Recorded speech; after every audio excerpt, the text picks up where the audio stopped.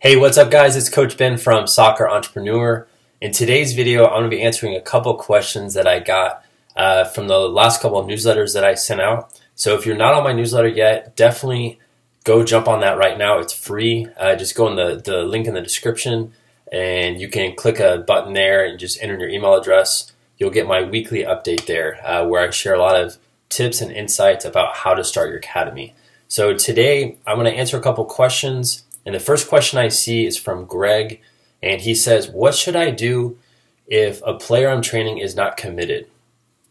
And my answer to this is very blunt because I've been in that position before, especially when I was starting. I would train a lot of kids who were just uncommitted. And it wasn't just the kids, it was the parents as well. Kids would get there late, so their parents would not be there on time. They wouldn't be mentally prepared. They wouldn't be into the session at all. And there's only so much you can do as a trainer to motivate, encourage, and try to get the most out of every session. But if a player is not committed, then there's no reason for them to be there because at the end of the day, they're just going to be wasting your time.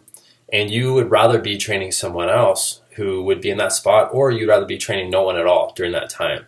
And I know that's very blunt, but I kind of want you to reverse engineer your onboarding process. When players are coming in, you should be finding out immediately if they're a committed family or not. And that's the thing I figured out with my academy is before I even train anyone, I know if they're going to be committed or not. If they're not going to be able to come to my evaluation session. And the reason I have that set up that way is because I don't want to waste any time. I don't want to go train anyone who's not on at the same level as me mentally. And if they're not going to be into it, I know I'm not.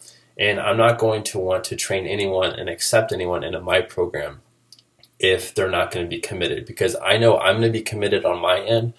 And this whole job, this whole start your own academy is very pleasant, and you're going to love doing that if you're around players who are committed. And if you're not, then what's the whole reason why you're starting this in the first place? You know, because you probably want to start this to do it because you really like it. And so you need to attract players who you want to train. And that's going to start with your onboarding process. And the next question I see is kind of along the same topic. And this is from Mark, and he says, should I cut players from my program who are coming to my sessions late? And my answer to this is also very blunt, and the answer is yes. But you should have your own guidelines set up with players before they even step in your program. This way, like I said when I answered the last question, you already know beforehand if they're going to be committed or not. And if they say they're committed and you feel like they are, and then they go a couple sessions where they're late or they don't show up, you need to reflect back on your terms and conditions page that you should have set up. This way, before anyone steps in your program, they know what you're all about. They know that they can't miss a session and get a rescheduled session. They know if they show up 15 minutes late, they're going to lose out on 15 minutes of time. This is how you get people to respect you and respect your time a lot more if you have terms set up. If you don't have that set up, no one is going to do anything that you want them to. They're never going to pay on time. They're never going to show up on time. Their kids won't be committed. And you're going to be attracting a lot of people who ultimately are going to make you lose interest in training players. So you kind of have to hit the reset button, go back to the beginning stages, and figure out how you want everyone in your program to be. And so you need to set up a page on your website or on your payment page to let people know this is who I'm looking for. And once you have that figured out, everything else is very simple, because now you can start attracting the right types of people in your program, and you can eliminate anyone who's going to give you headaches. And that's really kind of, to recap everything, is you have to be able to train people who you want to be around. And if you're not doing that, then you shouldn't be doing this, because what's the point of training people who don't want to be around you and who you don't want to be around? No one's going to benefit that way.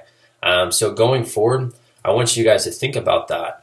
If you're trying to start or set up everything right now, you want to have that in mind. You want to know, okay, this is who I'm looking for. This is the type of commitment I want, and these are where those players are at. That way you can just follow that very simple process. This way you don't have to worry about cutting players or accepting players who you are kind of on the edge about. You think that they might be committed, but they're not.